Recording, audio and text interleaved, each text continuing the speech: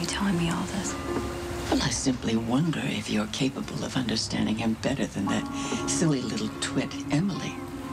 Now, please tell me that he doesn't cry out her name when you're making love.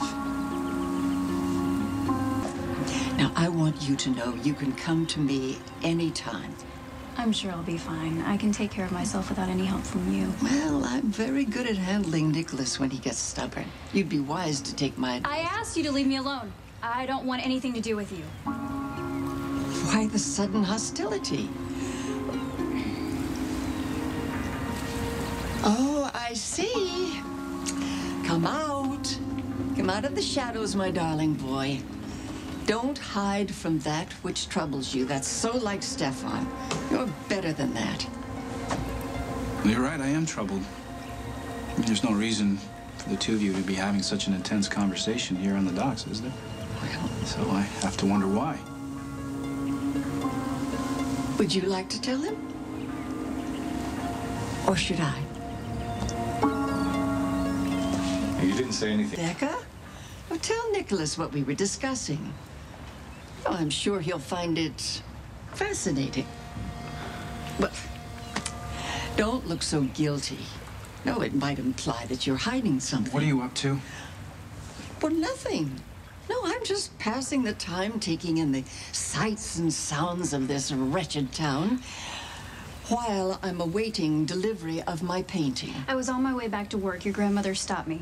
She's been trying to impress on me how fixated you were on Emily and suggesting that I exploit the fact that I resemble her. Well, then you should probably avoid the docks altogether. It's overrun by criminals, lowlifes, and unsavory such characters.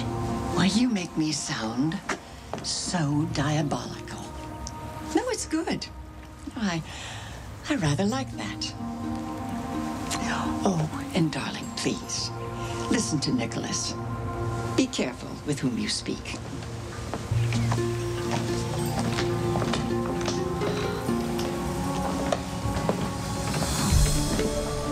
You warned me she was psychotic. You weren't kidding. No, I wasn't. But I have to ask you, why would you even give her the time of day? Removed from the vault and brought to my home immediately. So this is how it works, huh? Throw accusations at me and then jump in your little boat and leave me standing on the docks? I didn't throw any accusations at you. I simply asked why you were having a conversation with my grandmother when you claimed you had no business with her. Claim? It's no claim. It's the truth.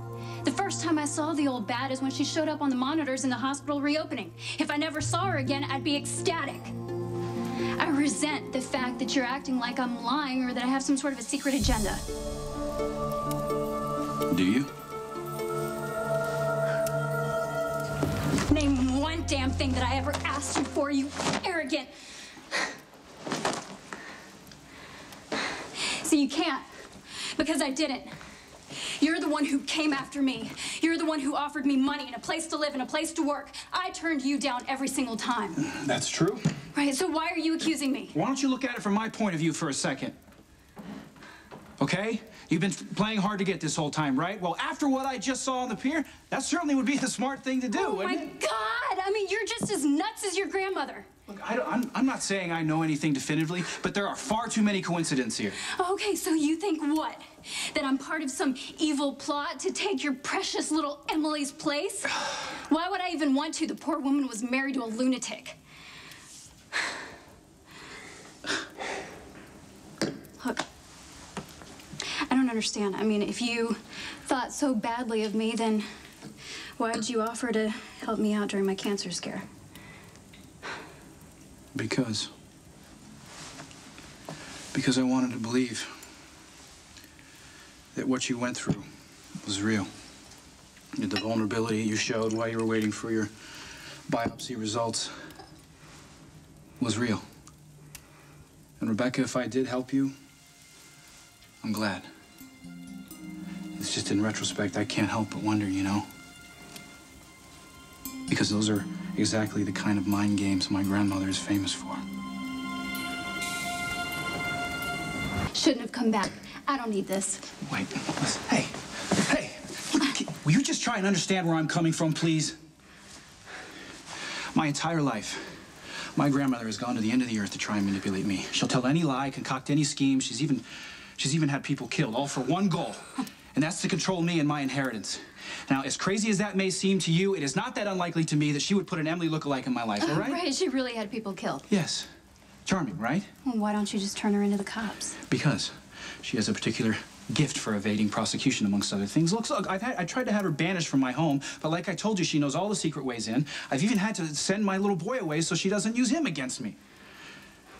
Now, I know that you think Alexis and I are completely paranoid about this, but using you is not remotely implausible for Helena. Oh, yeah. Well, if you really believe that, then why waste your time explaining, huh?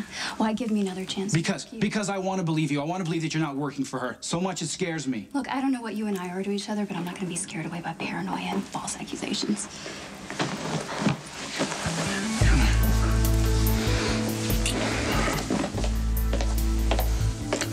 Oh! Nicely done. That was even better than the last one. Great performance. Helena would be very proud of you. I appreciate your concern, but I can handle this myself. You are not handling it, Nicholas. You are obsessing over that clone that Helena has dropped in your lap. Oh, you bitch! That's enough. But if you think I'm going to run out of here like I did last time, think again. Can we please calm down? I don't want to interfere in your life. I don't like doing it, but someone's got to, and I'm all you've got. Now, you know better. Helena's minions cannot be trusted, and that woman is just phase one of what's going to be much, much worse for you. Look, I get that you're Nicholas's aunt. He explained why you're both so paranoid, and I get it. Last time I checked, in this country, innocent until proven guilty. Is she honestly going to lecture me about the law? We knew something was up when you showed up here looking exactly like Emily. Enter Helena, and it's obvious. She bought you, groomed you, and had whatever altered. Oh, I was right. Insanity does run in your family. She knew that you would be vulnerable to somebody like her. You're making a lot of allegations without any proof here. You want proof? Yes. I don't blame you. Really? Because let's see what we can find. See for yourself. That scar is from plastic surgery.